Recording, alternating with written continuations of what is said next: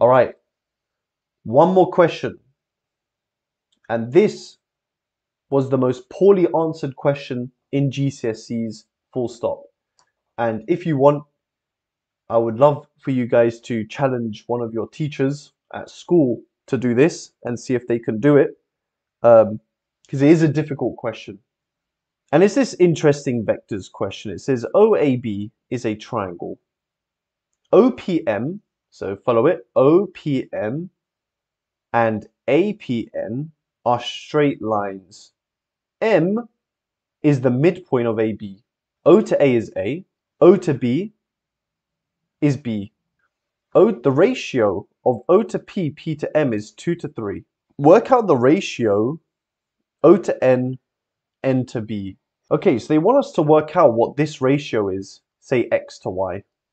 So there's a few ways we can do this. I'm going to show you the easiest way I think will help you guys understand. Now, O to N, we want to work out this ratio, right? So O to N is some fraction of the full line, yeah? So O to N is some fraction of the full line. Yeah, I'm going to say it's X.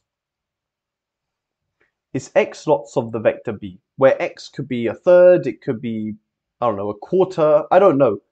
O to N, I don't know exactly what fraction this is of the full line. I've just called it X. Yeah, but it is horizontal. We all know that O to B is definitely horizontal. It's our job to find out what X is. Now, how are we going to do that? We need to work out what the vector O to N is, yeah, using a different pathway. So to go from O to N, I'm going to go O to A and then A to N. So I'm going to go up and then down. O to A and then down to AN. So that's A plus. Now, here is where it becomes, this is the point where 99% of students had no idea what to do. Yeah. Look at the full line of A to N. A to N is an extension of A to P. Yeah.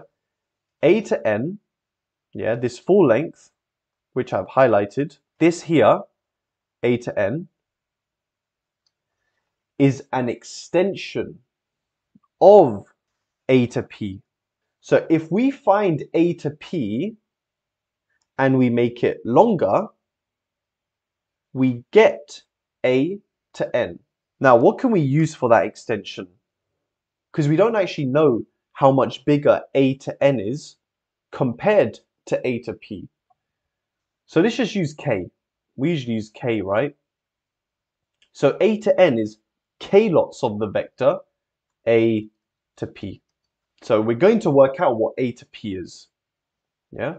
So it's our goal to work out A to P. So remember, K is the extension. So we're going to work out the blue highlight, and when we extend it by some number K, it's going to take us to N. Now, for us to go from A to P, guys, we need to first go back on ourselves. Yeah, we're going to go A to O, and then we're going to go to P. We're going to go from O to P. Now, A to O, we're going back on ourselves, so it's minus A. 2/3 of O to M. Good. O to M. So it's 2/5, it's 2 parts out of 5 of O to M. So we need to work out what O to M is. You can see there's so many like submissions here in order to find this overall vector. So now to go from O to M, guys, all right, 2/3. Sorry, yeah, thank you. It's 2/5, isn't it? Now O to M, how do we go from O to M? To go from O to M, let's go up A, and then we're going to go A to M. Now remember, M is halfway. A to M is half of A to B. So guys, to go from A, we have to go down back to O, yeah, which is minus A. Then we're going straight across to B, so plus B. As usual, A to B is B minus A. Let's expand that in. Now when we simplify that, A minus half A, yes, that's 1A minus half a is half a. Then we have plus half b. Now remember, we're doing that to find out what this is. We're going to sub in there to find a to p.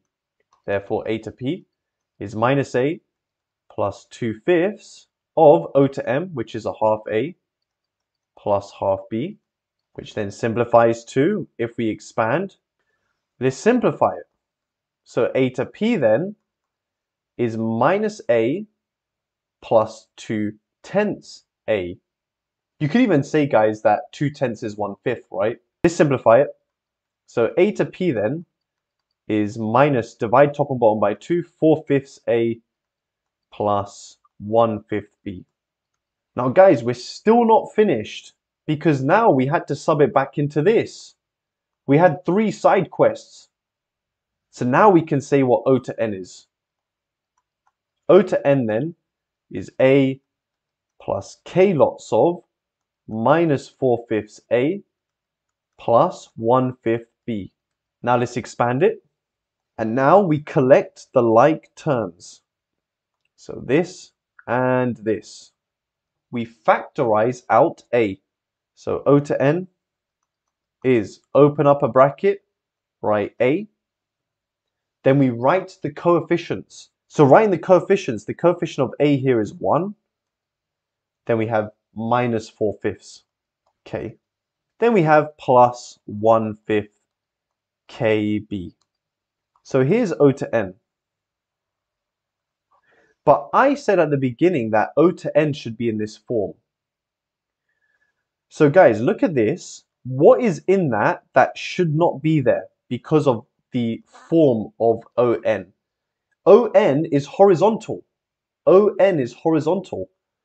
Meaning, why is there an A term? Why is this here? Yeah?